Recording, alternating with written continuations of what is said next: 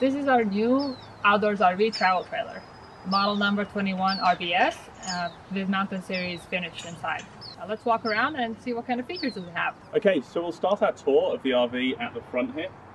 First of all, you can see we have a solar charging port. That's for an external panel that you can have kind of mounted on the floor. It comes pre-prepared with a 10-watt panel, which is basically just a trickle charger to keep the battery on the front topped up. But there's connectivity up there to add more if you want it, and wiring inside for a solar charge controller. Next up, we have the storage bay. These are locking storage bays, uniquely keyed. This one here is a pass-through that goes all the way through. You can see all the way through to the other side there. Really good size storage space. And also inside here, we've got the battery disconnect switch, and we had an aftermarket tank heater added on as well. These are slam doors, so you just let them go, and they lock as well. Underneath, you can see one of the 4 scissor jacks. These are a manual. We've got the adapter to go onto the electric drill, and that makes the process much easier. Otherwise, there is a hand crank just inside there. Moving on, we have the awning. This is an electric awning. You can see it fully extended at the moment. It also comes with an LED strip along there, which is wired in and runs off the 12 volt. Actually puts out a lot of light when it's dark outside. Here's the window. This one goes into the bedroom. The bed is at the front in this model. This bottom section slides up and down, and it has a mesh screen in there for insect protection. And then these windows are thermal pane, so they are higher rated for keeping you warm inside. This is a 4-season RV, so that makes a big difference.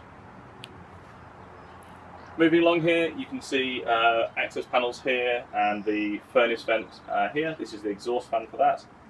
And it also comes with 2 outdoor power outlets as well. Super useful if we need that for anything outdoors. This is the water heater. There is a master switch, as we found this morning, in there. That is what we use to turn on the electric water heater. You've got to make sure the hot water tank is full before you turn that on. Then inside here, you've got the freshwater fill inlet. You can see down here, this one came with the off-road pack, the X4 off-road. That beefs up the suspension, adds some slightly bigger tyres, and makes it a little bit more durable. This particular RV model does have really good ground clearance. You can see it's really quite high off the floor. It has this aluminum skirting the bottom, and also a wheel well to provide a bit more protection on the tyres. You can see we've got it levelled on the Anderson levelling shocks right now. At the top, you can see the outdoor speakers. There's 2 of these, one at the front, one at the back. These are wired up inside to the stereo.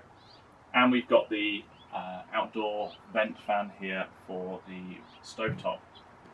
This here is the kitchen window. This has a slide on it as well, again with the mesh protection screen inside.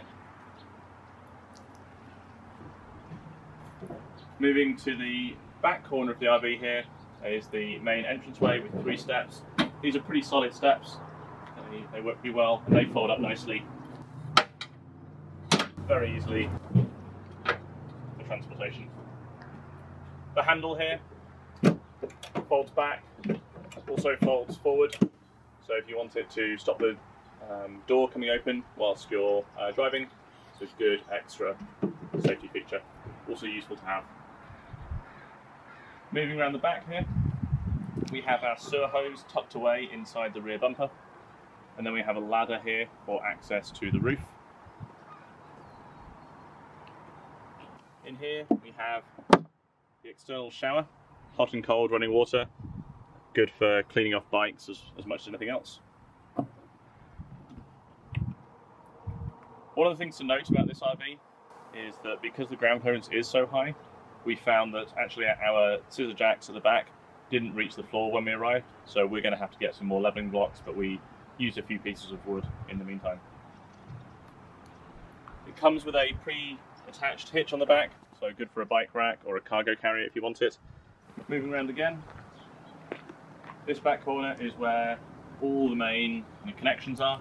You've got your grey and black drain underneath, then we have a 30 amp hookup, we have satellite and cable TV, we have the city water, and we have the Sami flush. You can see we've got it hooked up here. We use a 90-degree elbow to reduce the strain on this connection here. That goes into our cartridge water filter, and then through a variable pressure regulator just to protect the system inside. It also has a light under here, so when you're doing the connections, if you need more light, that is there for that. Next up is the slide. As you can see, it's a single slide unit, this one. It has a window on each of the 3 sides of the slide. These all slide open as well. That's a lot of light inside. You'll see when we go inside that the layout in here is the dinette, and that gives a good seating area for lots of space. Moving on around to the front, you can see another window, this time a horizontal window for access to the bedroom. And the other side of the storage bay comes out here. Again, slam lock onto there.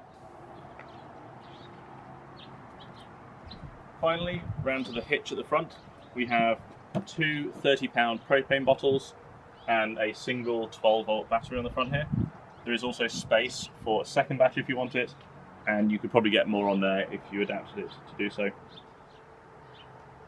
We have it connected to the truck using the equalizer hitch. We got the 12K rated hitch, which is probably more than it needs, but we wanted to play it safe.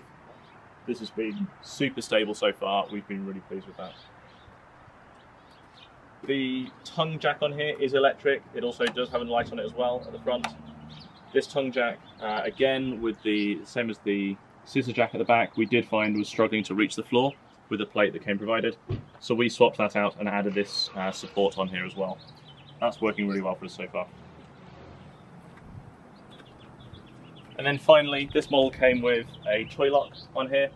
This is a simple lock you can use to secure any toys, so bikes or anything else.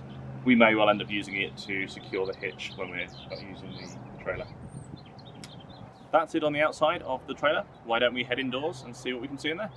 So here by the entrance, we have a hanging closet and pantry with shelves. There are drawers on the bottom, 2 of them, and then another shelf down here. Here we have a control panel. There is a button for extending it and retracting the awning, for the button for slide out, and then we have buttons for lights, and then water pump, water heater, gas heater, and the tank measurement. And we have another button for the solar, turning on solar on and off. Next, this is the kitchen. Pretty good counter space. The cover for the sink is completely flush with the rest of the countertop, so that makes it easy to cook on it. Nice faucet, extendable faucet. And we have a radio here that connects with the TV and can play sound, also including from Bluetooth devices. There's a big cupboard here. Lights for the kitchen. Then here is a spice rack, another cupboard under the sink. We have 2 drawers here. Next up, we have a 3-burner stove. The cover flips up. In the back, there are holes for knives. This is also flush with the rest of the countertop. Then there is an oven, which is pretty okay size. Then we have a microwave.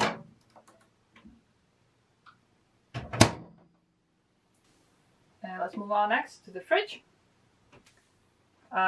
This is 2-part fridge. Freezer is separate from the fridge. It is on auto mode now. It can switch between gas and electric. And this is the fridge. Fairly decent size. Below the fridge is the fuse access box. This RV has full queen size bed. This is residential size, not an RV bed, which that makes it so much better because the feet doesn't dangle off the bed anymore. Then there are big closet on each of the sides, and we have some shelves up the bed. And then right by the bed there are 2 sockets and 2 USB plugs on each side. There is a reading light under the bed. This bedding is ours, it didn't come with this particular bedding. Then we have a curtain that you can roll across and separate the bed from the rest of the area. And then under the bed there's a storage space when lifting the bed. And also there are drawers underneath that space on each side. So this RV has a single slide. It has dinette on it. That is actually a really good size. I think it's larger dinette than we've seen in other models. It has windows in the back, a big window on the side, another window on that side. This converts into a bed. Under the cushion there is a drawer. That's fairly big. And actually there's another storage space on this side of the dinette underneath the cushions. Here we have a TV. It comes out. There's also a thermostat. The space between the wall and the slide out is quite short, but you probably could still put some stuff in here. Next, let's go into the bathroom. Here we have a sink.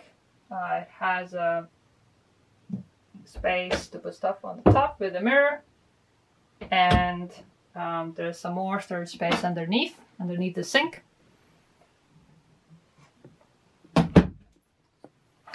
And then we have a shower here.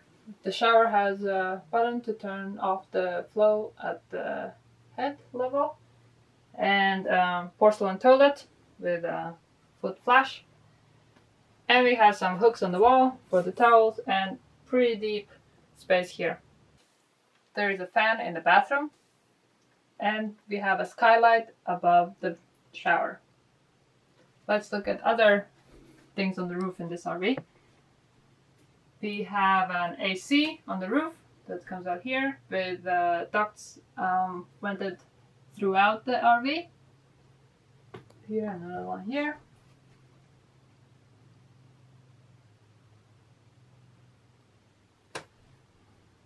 And on the roof there's also 2 speakers for the speaker system.